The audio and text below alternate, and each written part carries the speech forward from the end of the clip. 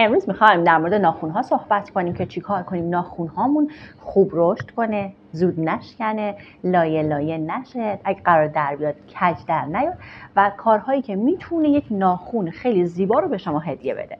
تایم درمانش بین 2 ماه تا 3 ماه هستش، یعنی اگر مواردی که بهتون میگم 2 ماه تا 3 ماه رعایت کنید هم ناخن‌های خیلی زیبایی خواهید داشت و هم استخوان‌بندی خیلی قوی. ببینید برای اینکه ما با یه ناخن خوش فرم داشته باشیم بایستی سودای صالح بدنمون رو بیشتر کنیم و برای داشتن یه سودای صالح و ناخن‌های زیباتر یه سری مواد غذایی لازمه که اگر اونها رو استفاده کنید این مشکلاتی که برای ناخن ایجاد میشه و ناخن‌ها رو زشت میکنه دیگه برای ناخن‌ها ایجاد نمیشه و شما خیلی راحت میتونید ناخن‌های خیلی زیبایی داشته باشید. حالا بریم سراغ مواد غذایی هایی که کمک میکنه تا سودای صالح بدن ما بالاتر. از بهترین صبحانه هایی که میتونه سودای صالح بدن رو بالا ببره استفاده از ارده، شیره و عسل هستش. میتونید در هفته صبح‌ها رو تقسیم کنید، یه روزش رو ارده و عسل بخورید، یه روز رو شیره و ارده بخورید و هی تغییرش بدید و بدونید که این صبحانه بسیار عالیه برای اینکه سودای صالحی براتون ایجاد کنه.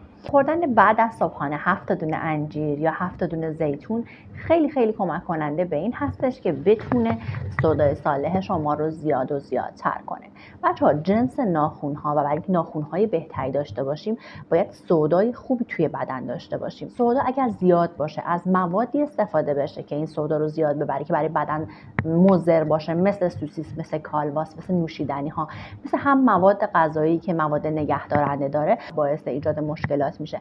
اما اگر از خوراکی های استفاده کنیم که سودای صالح بدن رو زیاد میکنه میتونه این مشکلات رو هم برطرف کنه. توی صبحانه هاتون حتما از مغزیجات استفاده کنید، مثلا 2-3 تا بادوم یا یه دونه گردو، این هم کمک کننده به شما هستش.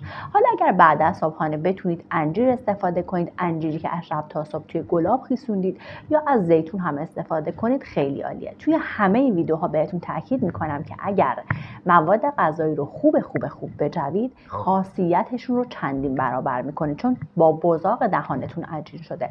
پس این مواردی هم که بهتون گفتم مثل زیتون، انجیر، بادام رو خیلی خوب میتونید بجوید. حالا اگه بعد غذا و بعد صبحانه نتونید استفاده کنید در طول روز تقسیم بندیش کنید تا این سودای صالح رو به بدنتون برسونید. این نسخه طلایی بهتون بگم که فوق العاده سودای صالح میتونه براتون ایجاد کنه، به شرطی که تخم مرغی که دارید استفاده میکنید توی این نسخه تخم مرغ محلی باشه. پوست تخم مرغ محلی رو قشنگ تمیزش کنید، بشورید، بذارید خشک بشه. بعد از اینکه خشک شد پودرش کنید به اندازه مساوی خودش، اگر خواستید 2 برابرش عسل بهش اضافه کنید. این معجون فوق العاده است که بتونید روزانه یه قاشق مرباخوری ازش میل کنید.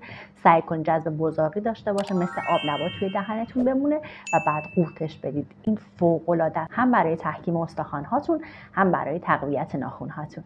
توی دوره‌ای که قرار ما درمان بشیم، دوره 2 ماه تا 3 ماه، سعی کنید از مواد غذایی که اسیدی هستن استفاده نکنید. ببینید وقتی بدن اسیدی میشه جذب کلسیم به شدت کاهش پیدا میکنه، یعنی حتی اگر شما بهترین مواد غذایی کلسیم دار رو استفاده کنید نمیتونه جذب خوبی داشته باشه. پس باید چیکار کنید؟ سعی کنید از مواد غذایی اسیدی کمتر استفاده کنید. مواد غذایی که محیط خون رو اسیدی میکنه میتونید یه سرچ کوچولو داشته باشید توی اینترنت و بنویسید چه مواد غذایی بدن رو اسیدی میکنه و اون رو توی این 2 ماه تا 3 ماه کمتر استفاده کنید. و نکته مهمتر این که استرس به شدت میتونه محیط بدن رو اسیدی کنه، جذب کلسیم رو کاهش پیدا کنه. سعی کنید استرس رو تو این دوران درمان کمترش کنید. حالا میتونید با موسیقی گوش دادن، با پیاده روی کردن یا هر موردی که احساس میکنید حالتون رو خوب میکنه این مشکل استرس رو از خودتون دور کنید.